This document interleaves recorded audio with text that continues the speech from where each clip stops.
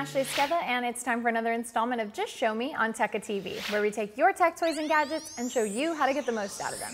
Today I'm going to show you how to create a smart playlist in iTunes. Now, creating a playlist can be really fun, but sometimes if you want a very long playlist, it can be a little bit tedious looking for every single artist you want. That's what makes smart playlists so great. You can take all the legwork out for you and make your iTunes do it for you. So let's take a look. So now that we're looking at our main iTunes screen, we want to go to File, and then we're going to scroll down the drop-down list and we'll see New Smart Playlist. So we're going to go ahead and click on that, and you're going to get a pop-up that's going to ask you to fill in some parameters.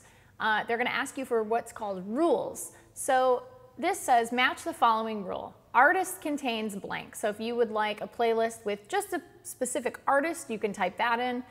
You can also tap on artist and you'll see all the different things you can choose as part of your playlist parameters. So I like to choose by genre because that's always a fun thing if I want only dance music or pop music or rock music. So genre contains, and I'm going to type in pop.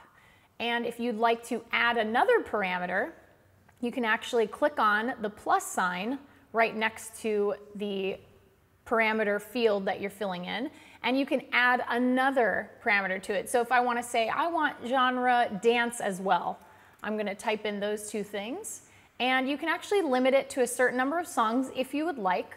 I don't want to limit it. I think I want a big long playlist as long as I can get. We can say match only checked items, and you can also choose live updating, which is important because if you add new music to your library and it's a pop or a dance song, those songs will automatically be added to this playlist that you're creating. So once we put in our parameters and hit enter, you'll see pop dance, and here is our gigantic playlist. You can see there are tons and tons of songs as I scroll up and down here, and all you have to do to listen to them is double click on whatever song you'd like to start on. And if you'd like to shuffle your music, which is always nice in a giant playlist such as this, if you have maybe a party, you can always go to the bottom of the screen here on the left side and you'll see an intertwining set of arrows, and you'll see it says turn shuffle on or off, and you can actually turn that on and it'll turn blue if it's on, and you'll see all of your tracks now have shuffled together. They're not sorted by artist or album or anything like that. That's how to make a smart playlist in iTunes. That's been Just Show Me on Tekka TV. Be sure to check out tekka.com for all of our other content, and we'll see you next time.